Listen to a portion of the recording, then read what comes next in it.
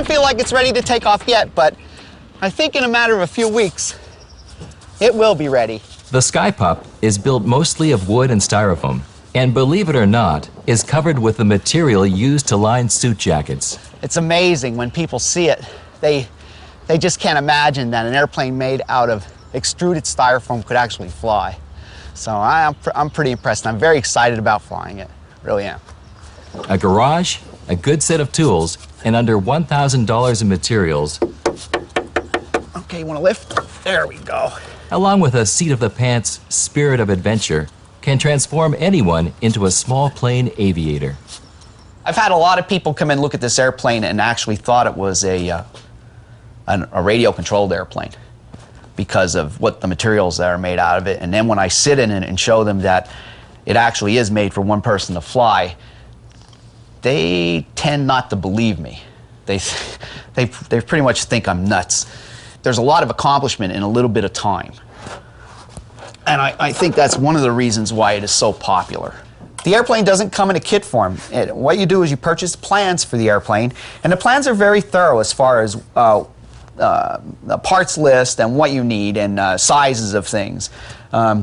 So how I got started with this, I started by building the wings, because I figured if I could build the wings, everything else would be pretty much cake. Ugh. Okay. It's a little tricky getting in, but lift over. My feet are on the floor. And then just sit in it. And then what you do is just pull your feet up. Small planes offer unique challenges to their pilots. It's a little snug, but it's all right. Oh, the stick will be right about in this area here to control the horizontal stabilizer in the elevator. The airplane doesn't have conventional rudder pedals like other airplanes. It has a rudder bar, and the rudder bar is used to control the rudder, and it just will move cables back and forth, and you can see it moving.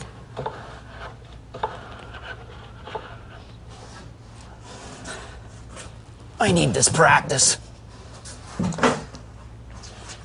If you add up all the wood in this airplane, it probably would not make a decent campfire. It really is mostly all foam, and the wood just giving it a structure where it's needed, the foam giving it its basic shape. Total weight of the airplane, empty weight, is around 200 pounds. Because it weighs under 254 pounds, the SkyPup can be flown with no license required. But just jumping into one of these without more than a few flying lessons would border on the insane. Good morning. I'm Roger Ford, and this is my airplane. It's a SkyPup. Nicknamed it Mach None. It's because it flies so slow. I built it between the year 2000, 2004, so it took me 4 years and about 700 hours to build it. SkyPups use modest engines, between 15 and 25 horsepower. Many are equipped with modified snowmobile engines. They're front.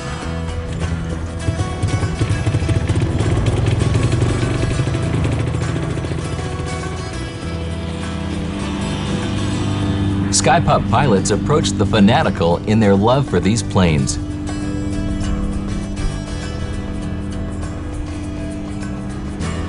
With a top speed of 70 miles per hour and a cruising speed of under 50, once airborne, the SkyPup flies by using rudder control for yaw, or left and right control, and a stick for pitch, or up and down control. But calm air is required. The airplane has some restrictions when you're flying it. No wind is a must. The airplane should be flown in little or no wind.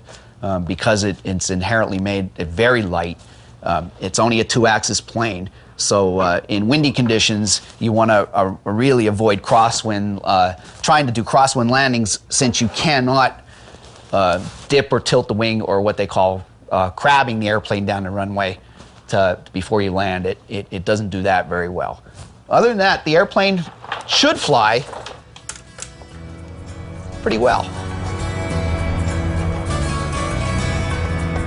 The SkyPup is one example, in many, of the never-ending search to find an inexpensive small plane that can be built at home.